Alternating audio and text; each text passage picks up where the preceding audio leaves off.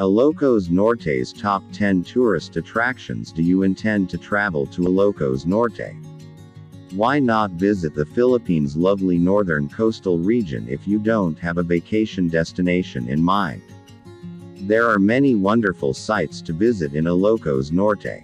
There's something for everyone here, whether you like natural beauty or the destination's culture and history. In no particular order, these are the top 10 must-see tourist attractions in Ilocos Norte that you should absolutely visit while you're in the province.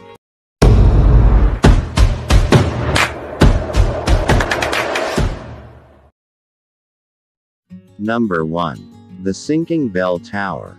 If Pisa's Leaning Tower is famous in Italy, Laoag City has its own version, the Sinking Bell Tower.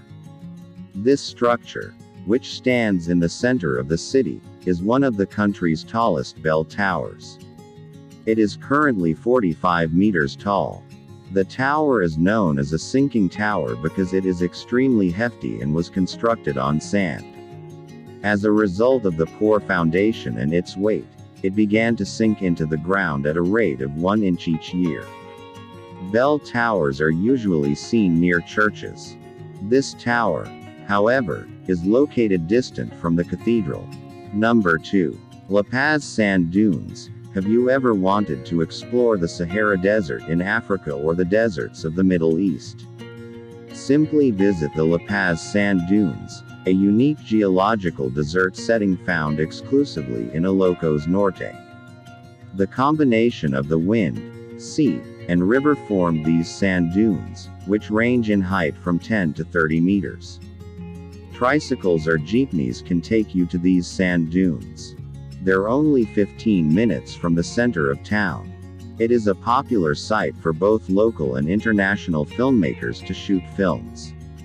Hamala and Panday are two notable local films, whereas internationally or in the United States. Number 3.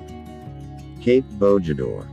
The lighthouse at Cape Bojador is the Philippines' highest elevated lighthouse, still operational and preserved in its original construction from the Spanish colonial time. The lighthouse, which marks the country's northwesternmost point, is strategically placed on Vigia de Nagpartian Hill, with a view of Cape Bojador in the West Philippine Sea, where galleon ships sailed by. It is still used to guide seafarers from China and East Asia away from the rocky coast of Burgos town in Ilocos Norte province. Cape Bojador Lighthouse, a recognized cultural heritage that initially operational in 1892, was planned by Majan Pers y Pers in 1887 and completed by the Lighthouse Service under Guillermo Brockman. Number 4. Malacañang of the North. In Ilocos Norte, Malacang of the North was erected as the late President Marcos' official house. It is a two-story structure situated near the fabled Paoay Lake. Bedrooms, a dining room, a kitchen, an office, a large ballroom on the second level, and even an Olympic-sized swimming pool are all included in the property. It also features a large terrace and a lovely garden with beautiful views of the lake. It now serves as the Marcos Memorabilia Museum, which is open to the public. Number 5. Paoay Church. Paoay Church is an Ilocandia national property and a UNESCO World Heritage Site. The Augustinian friars constructed it in 1896 with coral bricks, as evidenced by its huge walls. Furthermore, being a perfect example of a Baroque church, it offers a gorgeous perspective that is evocative of the Spanish era, with elements such as massive and spectacular buttresses on the sides and back of the structure.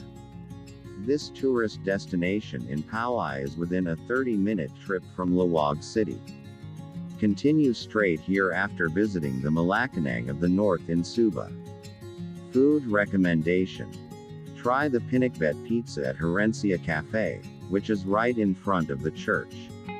Number 6. The Patapat Viaduct is a 30-meter above sea level elevated road. The municipality of Pagudpud in Ilocos Norte is home to this 1.3-kilometer-long seaside bridge. This popular street runs over the coastal areas of Pagudpud, connecting the Maharlika Highway in Lawag to the Cagayan Valley. This twisting concrete wonder is claimed to be the northernmost roadway segment of Ilocos Norte and is the country's fourth longest bridge. Number 7. Marcos Museum and Mausoleum. The Marcos Museum and Mausoleum is in Batic City, Ilocos Norte, about 30 minutes from Lawag City. The museum is easily accessible because it is located near the bridge where all public buses stop. President Marcos' memorabilia is on display at the museum. It is really well organized, making learning about his life a pleasurable experience for visitors. The admission price is P50 for adults and P0 for children under the age of 4. Number 8. Saud Beach. The most beautiful beach in Asia. Saud Beach, with its famed excellent fine white sand, is Pagudpud's crown jewel. The South China Sea's waters are always a brilliant blue and perfectly clear. This is surrounded by iridescent fish and stunning multicolored corals. The beach is fringed with overhanging coconut palms, making for a dreamy scene.